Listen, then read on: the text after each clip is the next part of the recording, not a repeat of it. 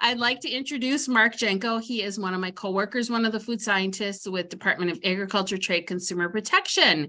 He is the chair of the equipment committee, and he is here to share with us today some of the nuances of the equipment they're seeing, and kind of the process of getting equipment approved. So take it away, Mark. Well, good morning, everybody, and welcome to October. So I am here to give a brief presentation on food equipment within retail facilities. We're going to give a basic equipment committee overview, basic equipment requirements and specifications, equipment submission process, and resources. So the equipment committee overview, basically the committee was formed in regards to the food code requirements under section 4- Mark, I'm sorry, you're going to have to click down to the next slide. When you click through the slides, we don't see the slide you're on. I just see my slides, so I don't know why. Escape out of the slides, close out of the slides. Okay, now that we see the equipment overview. Okay.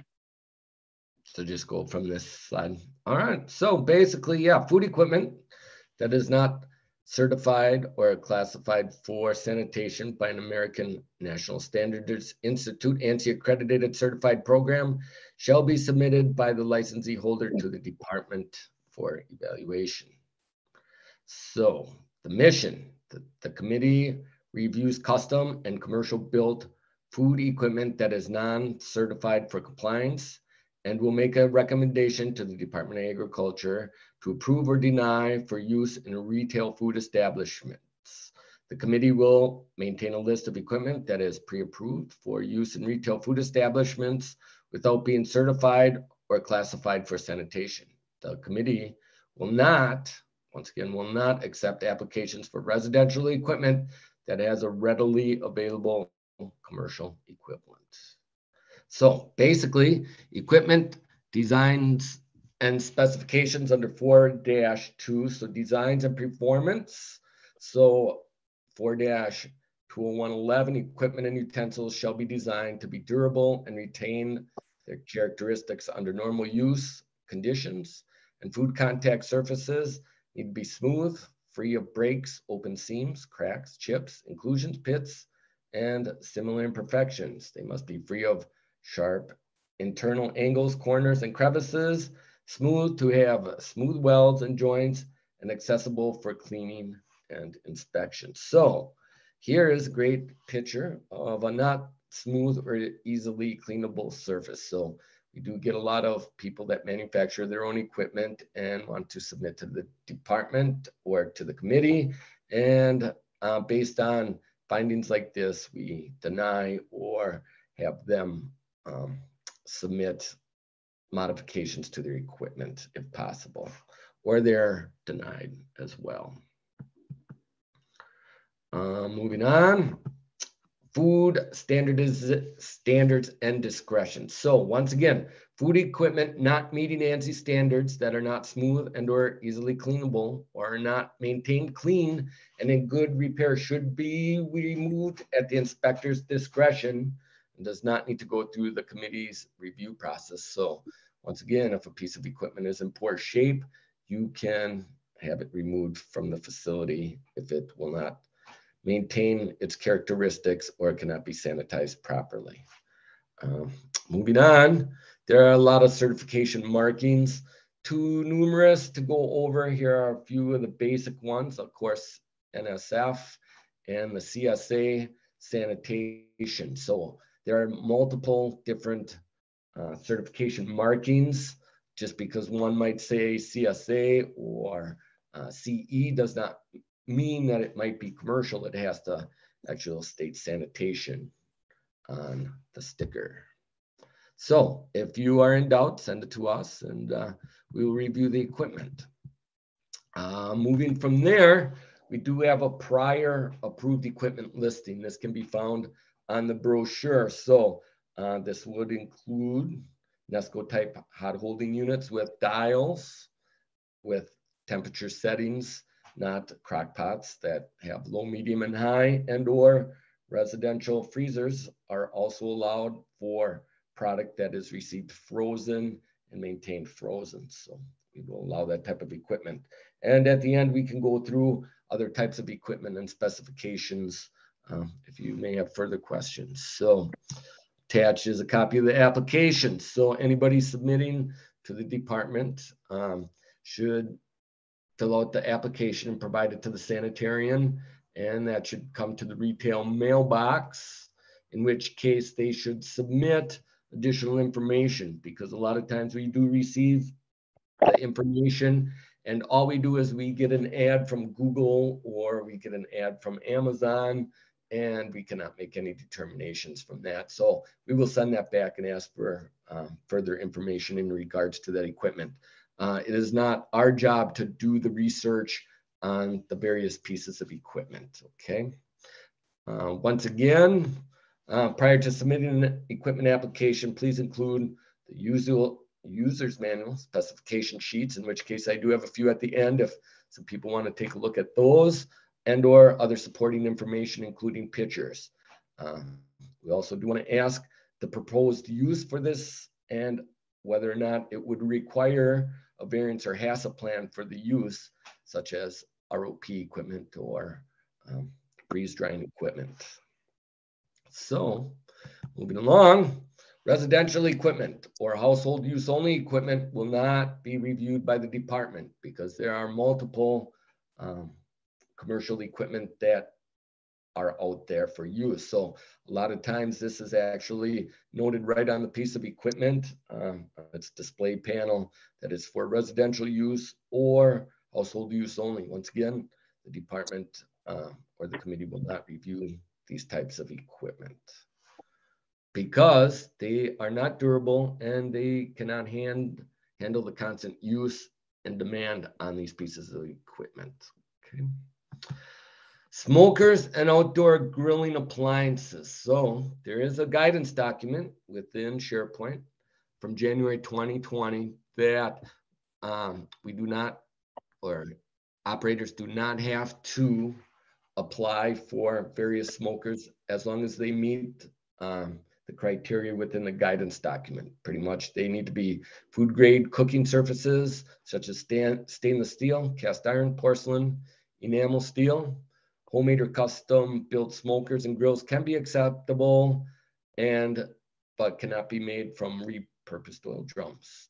They need to be enclosed and when actively monitored, the cooking surfaces need to be lidded or covered. They do need to have a grease catch pan. They cannot have no interior paint.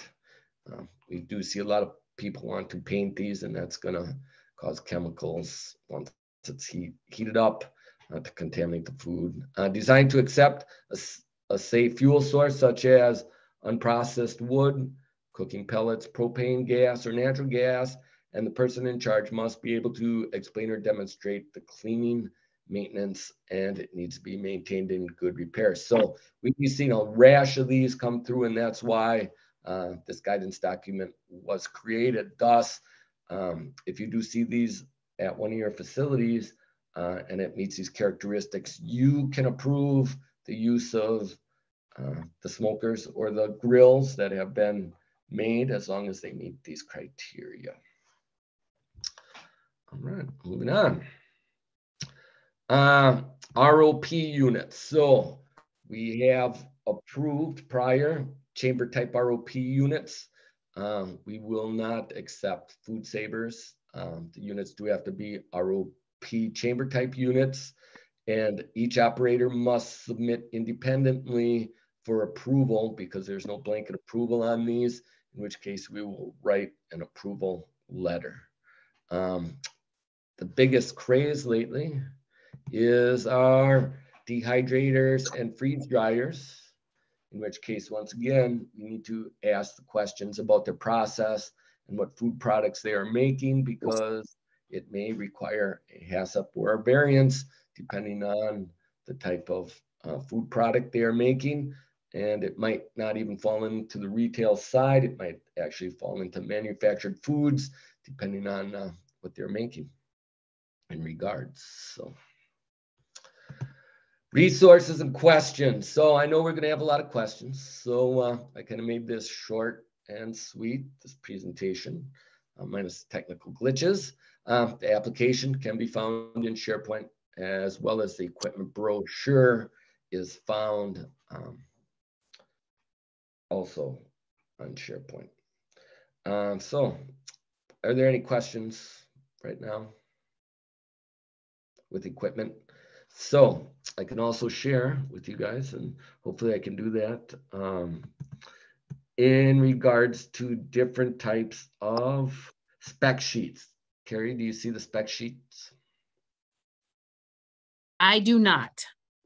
All right, so that's not gonna work either, which that's unfortunate. So basically, so if you get a spec sheet from an operator and it states that within it, pretty much in the first 4 pages, it will say whether or not it's for household use only or intended use only. So we see a lot of Ninja air fryers that people want to use. They want to use the Instapots. Please don't even submit them. You can provide them a copy of the equipment brochure that states that we will not review any residential equipment. So I would say probably 60% of our applications are residential type equipment. So that, sorry that we can't look at these nice documents that I had pulled up here.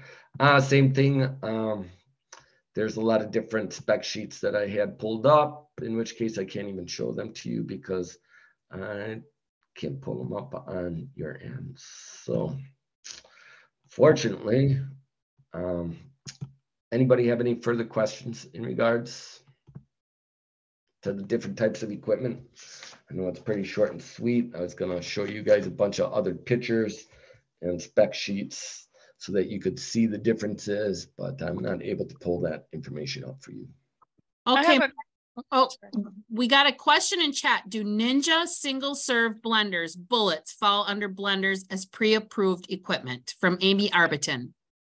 Well, that is a good question. So blenders, yes. So blenders, hand mixers, and coffee grinders are all pre-approved, but they do need to be made sure that they maintain their functions and durability. So if they're failing or you see that they're not maintaining their characteristics, you just want to have them replace them or order them out. So we always get the same question on espresso machines. Espresso machines are not coffee machines. So coffee makers and coffee roasters are pre-approved, but not espresso machines. So they will have to submit to our department. So the other big thing that we have been seeing quite a bit is a lot of this equipment is coming from overseas. A lot of it, there are no manuals with it. There is no information regarding it. And at this point, we are not reviewing that equipment either because we can't tell where they come from. We also have received equipment in the past few weeks that people take, say, home. They're making sinks out of chafing dishes and other types of pans that were NSF approved, and they want to change the characteristics of the chafing pans to make sinks. Pretty much that negates the NSF certification, in which case sinks are readily available and must be provided. Okay. Any other questions as far as equipment approvals? So once again, no home style refrigerators are allowed, no dorm type refrigerators for non-potentially hazardous foods, but not for the storage of TCS foods at all. Okay. Mark Amber Kohlberg has a question in the chat. What if they say they use a food grade paint for cooking surfaces? I don't think I've ever heard of a food grade paint. What kind of cooking surface is it for a grill? I'm unaware of a food grade paint unless they can provide documentation that it is. Would that be inside of a smoker, Amber? If you want, you can email me after and I can sure take a look at what they have, but the proof is on them to prove to us that it meets the requirements of what And they say. she did say grills and smokers, Mark. Okay. Yep. So it would have to say food grade paint. We can't just go, everybody wants to paint their grills black so it looks all nice and pretty, but yeah, food grade, it's going to paint and it's going to flake off once it starts getting heated. So we do see that there is engine paint out there for high temperature paint. That is not commercial food paint. Mark, this is Carrie. I have a question. We have seen some situations where facilities with their prep coolers, with like the make tables, where the top doesn't really hold temperature anymore. So they are, how do I want to say this? They're like modifying them, right? Modifying them. So then they're filling the top with ice and kind of using it as an ice bath and then draining water out. What would happen to this piece of equipment if they were to do this? All right. So two things with that, because we have run into that. So ice can be used as a coolant within refrigerate for keeping food products cold, but it does lose its NSF certification requirements once it is not used according to their manufactured specifications. So at that point, it should get ordered out. Okay. And then one more question. You had mentioned freeze dryers. Is that a particular model of freeze dryer that we're seeing in Wisconsin, or is it just kind of across the board? So the Harvest Right freeze dryers, that's the most common, have been prior approved by the committee for use. I have not seen too many other residential types come through. I think that's the most common. So once again, just like the ROP, the chamber style backmasters, each operator needs to apply separately for an approval, in which case an approval letter will be written on that piece of equipment. And yes, so we haven't seen any other freeze dryers come through the committee yet, Carrie. Okay. But same thing as a backmaster. So if you're out in the field and you see that backmaster or that food saver in their facility, we want to be asking questions, right? We want to be asking, what are they ROPing to start with? And then we want to further look into their equipment that they're using. So chamber style units for ROP are approved, prior approved, but no actual food savers or non-chamber type units have been approved by the committee. Okay. Also, the other big one lately is pizza makers, the Omni pizza makers. So we've seen these being submitted. They're not made to handle the rigorous use and have not been approved either by our committee. Yeah, go ahead. And I did put the smoker policy in the chat if those of you are interested or have not been able to find it. Amy Arbiton has a question. Does the piece of equipment, example freeze dryer, need to be purchased first by the operator before it can go through the equipment committee review? Or can the operator fill out the paperwork prior to purchase? That's an excellent question, Amy. Well, so we've had that happen before. So if we just receive, once again, just an ad from Amazon, right? So that's a lot what we have been getting, and we cannot find a manual on that piece of equipment. We will not approve it. We will ask the operator to submit further information. Once again, it is not the committee's job to sit and do the research on all of this various equipment that comes in to us, because that would be a full-time job, and that's what ANSI is there for, too, and all the different accredited bodies to verify the equipment. Okay. All right. I'm not seeing any other questions in chat right now, Mark. Oh, wait, one new message. Got it. Thanks. You're welcome, Amy. Hopefully that answers everybody's questions. I know it was short and sweet. I wish I could have shared all the other specification sheets that I had that I was going to kind of scroll through with you all. That way because I know operators will pull all this equipment out. Big thing is look at the bottom of the unit, because it'll specify right on it whether it is residential or for home use only. A lot of the equipment that we do receive is equipment that is homemade. Basically, people are making their own holding tanks sometimes, or grills, but we actually pre-approve them with that policy in regards. But always just be aware that if equipment is not maintained and clean and in good repair, you should have that piece of equipment removed. And that is on your end. You don't need approval by the committee for that. Okay. Any other questions? Brian are the spec sheets you mentioned on SharePoint. So Mark, I'm gonna tell you what you're gonna do is you're gonna stop sharing your screen. All right.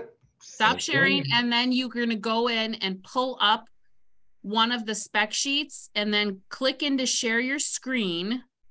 And it's going to give you an option of multiple windows. You're going to either want to share your entire screen. That might be easier. So then we see everything on your screen. So then you can go through the spec sheets. All right. So let's see.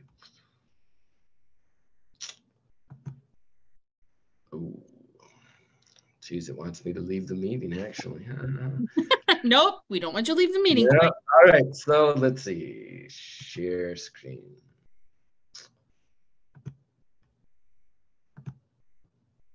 Do you see the ninja now? We don't. That's okay. I think some of these spec sheets on SharePoint, Mark, or can they find them? No, they're not on SharePoint. People have questions regarding the different types. I can share it with them.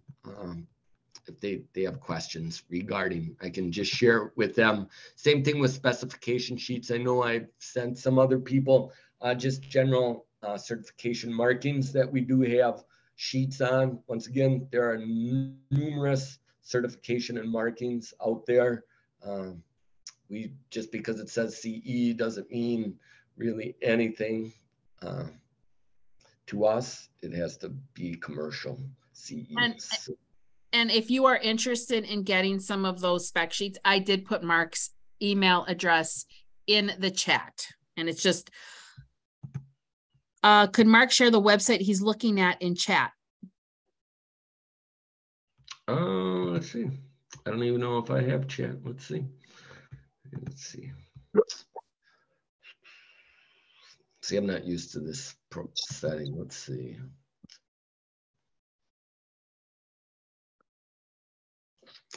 How do I get to chat on there? Let's see.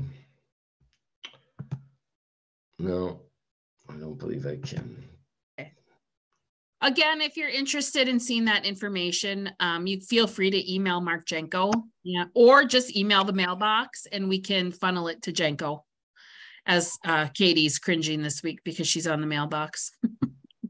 Yes, we've had a overflow lately in the last 2 months of equipment coming in. Once again, the big thing is the residential equipment. That's basically 60% of the stuff we've been receiving. Same thing, a lot of stuff from overseas coming in. The big thing is that it's cheaper. We understand that, but once again, the durability is not made to handle the constant use, and they will be breaking down, and they won't be maintained in good repairs. So that's why we don't approve a lot of that. So. All right. Any other questions? All right. So I see no other questions. No hands are raised. I want to thank everybody for joining us today. Again, SharePoint, if you're not familiar with SharePoint, I know it can be frustrating, but a lot of this information can also be found on SharePoint. I also want to put in a plug. Kudos, hats off to you that are WEHA members. I encourage you to become a member if you are not. There are some benefits to being a member. You can do cool things like go to a WEHA conference that WEHA will sponsor you. If you're looking to study for the RS or REHS, you can get access to a lot of materials You get a discounted rate for the conference if you're a WEHA member. So if you're not a member, I encourage you to become a member. Also, if you've missed some prior webinars, you can go on to weha.net and you can click onto the link to go and watch past webinars as well. Those are accessible to everyone. So if there's something that you've missed that you really would love to go and review, by all means, feel free. I found the hoarding series that we did this fall pretty interesting. So yeah, if you're looking to do that as well. And then just a reminder, start gearing up for the conference next fall. And we're always looking for committee members. The education committee does the webinars. So if you're a tech savvy kind of person and you're thinking you might want to get involved with WEHA, we have committee openings for almost all of our committees. With that being said, I want to thank everybody for attending this morning's webinar and have a good rest of the day.